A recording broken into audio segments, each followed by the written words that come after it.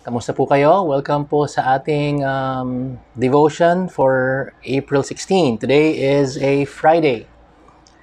As we go back to our devotional, we'll be looking at Colossians 3:16.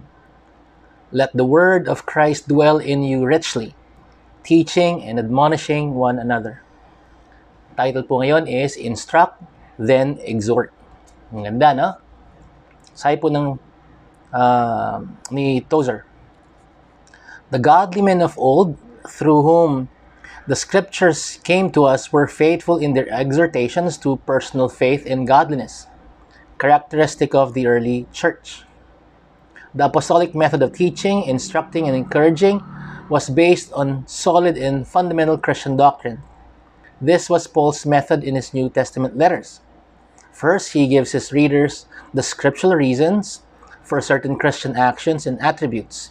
He provides the basis and reason, then he exhorts the readers to respond appropriately. Maganda yung sinabi niya. And that is what we have been doing sa ating pong iglesia.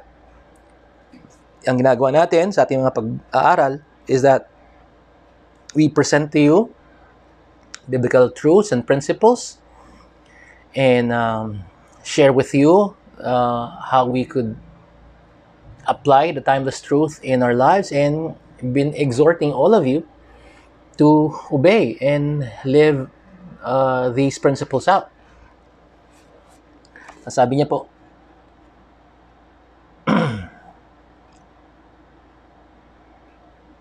we do not know if Paul was the human writer to the Hebrews, but the method of exhortation is like Paul's. We are assured that Christ is greater than Moses and greater than the angels, and that he purchased mankind's salvation. Then the exhortation. If all these things are true, and they are, then we should keep on loving one another, keep on praying for one another. It is a good and gracious argument, because we have reasons for doing something. We ought to do it without delay and without reservation. Maganda yung sinabi nga dito. At ulitin ko po, that is the conviction of your elders of ang ating pagtuturo. We focus more on God's Word and try to draw out the truth from them. Yung ini-exegete natin and looking at the historical, cultural context and then how it applies to us. And ano ang itsura nun pag ating isinabuhay sa ating buhay ngayong panahon na ito. And importante po yun kasi if we would not be doing such, if we would just be entertaining all of you, if we would just focus on what makes you feel good, then we would not be faithful to the call to exhort and encourage all of you to grow in grace and in the knowledge of Jesus Christ, and to let the word of Christ dwell in us richly. So, isa po sa aking convictions at ang aking pananaw is that is what we ought to be focusing on. The Word of God, preached, taught, explained, and then the Word of God exhorted to be applied in our lives. Kasi walang kwenta ang salita ng Diyos kahit na ang nakita natin dun ay magagandang katotohanan nga at magagandang katuruan, samantalang hindi naman natin i-apply sa buhay natin, walang kwenta po yun. Right? So, yung salita ni Kristo na richly dwelling in us means nananahan sa atin at naapekto ng ating buhay at nakikita ito sa ating paglakad. Right? So, that is, napansin ko yung pattern natin ngayong linggong ito, more on, ng isang araw, mediocrity Christianity. Yung isa, dapat magpatuloy tayo sa pag-aaral ng salita, mananalangin. Kasi nga, sa panahon ngayon, mga kapatid, it's sad to say,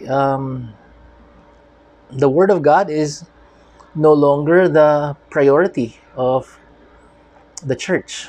I'm not saying all the church. I'm pretty sure kilala niyo po ang ilang mga simbahan na nakafocus sa salita ng Diyos. Pero kadalasan po, it's more on entertainment, more on feel-good messages, more on motivational speeches, more on moral speeches, rather than the Word of God preached, the Word of God boldly relayed, at may panawagan na isabuhay ang mga ito. Right? So, need I say more? This is just wonderful.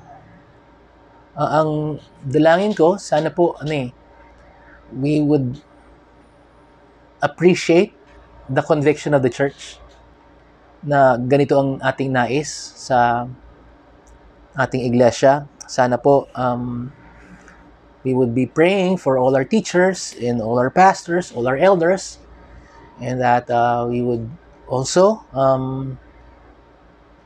have high regard for God's Word as we all together be taught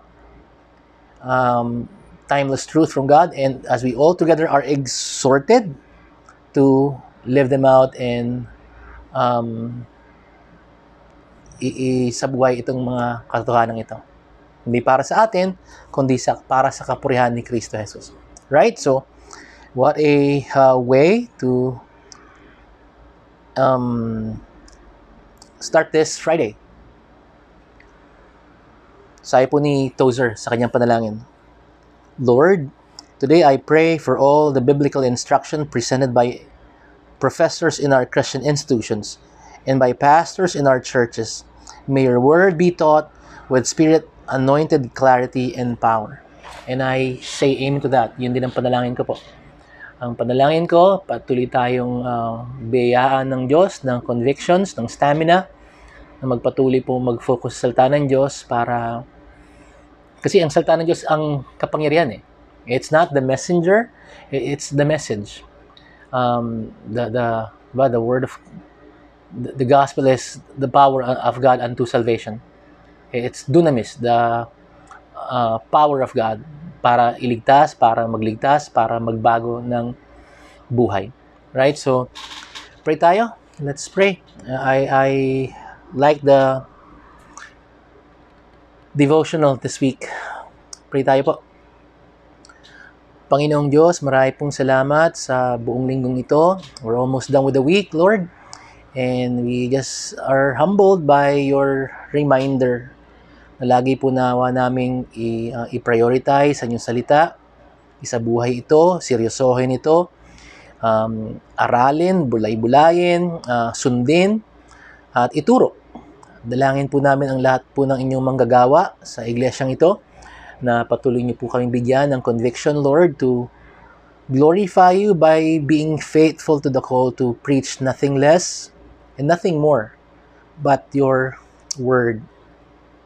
Dahil alam po namin, ito lamang po ang kadahilanan kung bakit kami po ay mga lingkod ninyo upang ipangaral ang inyong salita, upang sa ganun ang inyong pong mga anak ay magkaroon ng kaparaanan na lumago at lumalim sa aming pong mga pananampalataya. We pray that this would be appreciated by the whole church. I pray that this would instill a heart of appreciation and prayers as well for all your workers, elders, and pastors sa dakong ito. At sana po, Panginoon Diyos, ay masumpungan niyo po kami, lalong tigit ngayon, Panginoon Diyos, sa pandemyang ito, na tunay nga pong patuloy kami na ang nais namin ay ang inyong salita ang maitanghal, ang inyong salita ang maisabuhay namin, ang inyong salita ang maunawaan namin habang kami po ay naghihintay sa inyong pagbabalik, as we live lives here on earth,